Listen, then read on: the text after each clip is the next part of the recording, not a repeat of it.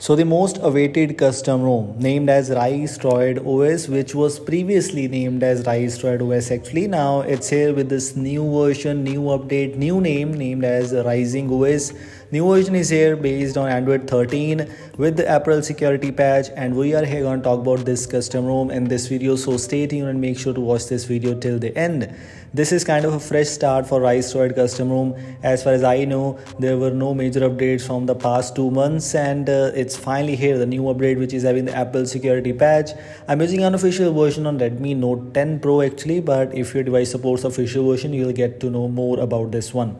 The major changes which we found here is in the launcher, torch shake gesture. What this is, if I shake like this, sometimes it works, sometimes it doesn't. So like this, you can see whenever I'm shaking my device home screen, the torch is turning on, and after shaking it again, torch is turning off.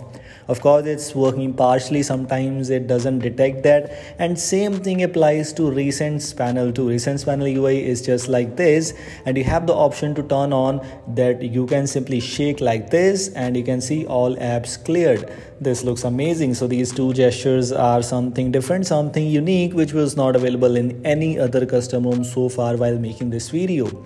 Same like that, if I move on to the settings UI, you can see there are no major changes. Everything is almost same like the previous riceDROID custom ROM, even though same in the terms of personalizations or customizations.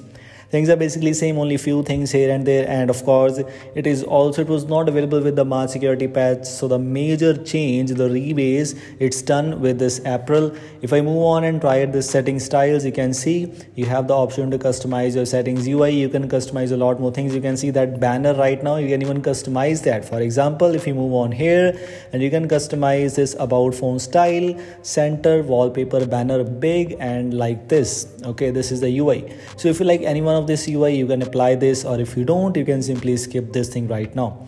This is really interesting. New changes are here, and one of the major change which I found here is in the wallpapers and styles. If you're able to notice some shortcuts options, the first time when I saw this option, it was available in Evolution XOS. But the major difference is in Evolution XOS, whenever you click any of the tile, it works perfectly fine, but then after that it gives you force close. But in this case, it is not force closing, it's working perfectly fine. So this is absolutely amazing.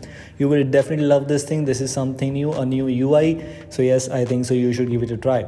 Also, themed icons, as expectedly, we have the option to use the custom themed icons. You can use lawn icons. Now also lawn icons version 2.0 is released, so yes, you'll be able to get those icons. You will be able to install those icons on your device, which have more themed icons right now. Battery usage, graph, etc. is just basically same. No major changes, nothing UI, nothing new in these kind of UI. And if I move on to the security options, let me show you one more thing. If I move on to the app lock, protected apps option, you will be able to lock the system apps. So this is one of the advantages, and also have the option to hide these apps. So basically you can hide the apps, you can lock these apps. Every feature which you need in your device is already present here. Same like that, if you move on to the miscellaneous options, you will be able to see the Google services option, which you can turn off. If you are not satisfied with that, by any chance you don't want to use the Google Pay services, you can disable that. The switch is here. You can enable or disable. It's totally up to you. Same like that, you have the option for parallel space, and parallel space is one of the most useful feature of any custom ROM. And right now a lot of custom ROMs are bringing you this one, and like this is what we have. This is working perfectly fine too. Same like that, if I move on to the system manager, some of the things which I noticed here is the system manager game boost method, game boost mode basically, and it was not available previously as far as I know. Some of the differences here, you can use extra modes, and if you move on and scroll down at the bottom, you will be able to see what these mods will do to your device. So you get to know better about these kind of things. And last but not the least, as expectedly, unlock higher FPS in games, unlimited photo storage, and Netflix spoof, everything is present here. So these are the very interesting things about this Rising UI.